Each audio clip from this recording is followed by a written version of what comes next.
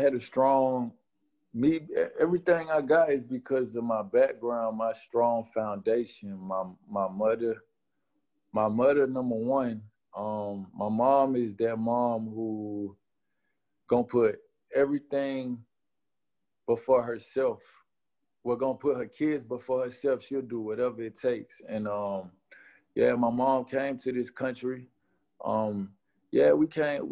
I wasn't even born yet, but we came illegally. And you know, sometimes you got to do what you got to do for a dream. You know what I'm saying? A dream that you want to see your kids live. And you know, my brothers, my two older brothers, my mom, they sacrificed so much. You know what I'm saying? They could have killed themselves. You know what I'm saying? Like you gotta. I ain't gonna go in depth, but it's just a lot you got to go through. And we made it. And from there, my mama always, yeah, just looked out for us. And my dad was already here working. And he ended up moving from California to Atlanta for a job like, because right before I was born, they was working on the Olympics, the Atlanta Olympics. So that's even a reason right now why Georgia is one of the fastest growing Hispanic populations, you know, because the beginning of that was because of the Olympics. You know what I'm saying? They was doing the Olympics in Atlanta, so they brought a lot of workers to come, you know, make all that stuff. And you know how we is, you know, we workers. So my dad was already down here working, so my mom brought us down here to the A, and that's when I was born. So yeah, that's how I came out, how I am, and I'm forever grateful, you know what I'm saying, all that. So I feel like it's just the American dream. Yo, your family's from Guerrero, right? Yeah. That's what's up. That's over there by Acapulco. You ever visit? It's about over there. I went over there when I was maybe like I don't know what grade in middle school, but I think 6th grade. And it was a very humbling experience. I remember going out there. First of all, we drove all the way from fucking College Park, which took like fucking 3 days. We was in a Chevy Lumina. Goddamn, car kept breaking down. That shit was, yeah, car kept breaking down. Goddamn, what else? Fucking, when we got in Mexico, it was hella like cliffs, like going around the mountains. Like, dog, we went deep in there. It was crazy. And then as soon as we got there, it was like where my mom and them from and my dad, like nothing but dirt roads.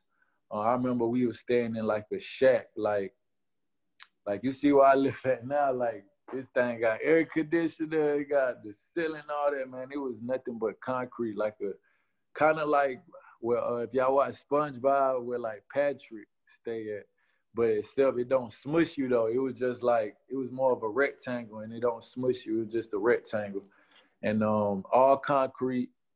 I remember, yeah, no windows, nothing, just a door to walk through, no carpet. I think we had like just like a little mattress on the floor. On the outside, no bathroom. The bathroom, to do anything, you want to take a shower, you know, use it. It was like a little well, like with the water and stuff. You got to get a bucket, take a shower. You got to get a bucket for the toilets, all that, all like concrete.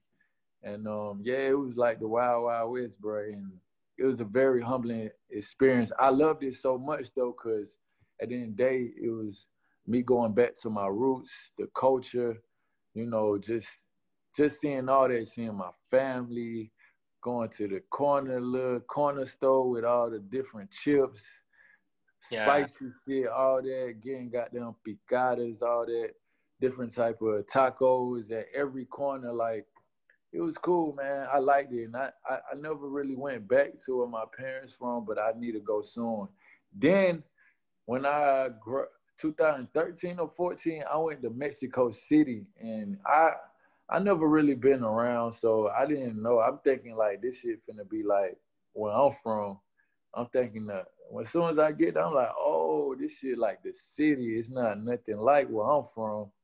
So I got both experiences, and it was cool, man. Like, it was cool. I liked it. Man, so I remember you was out there with Paco, right?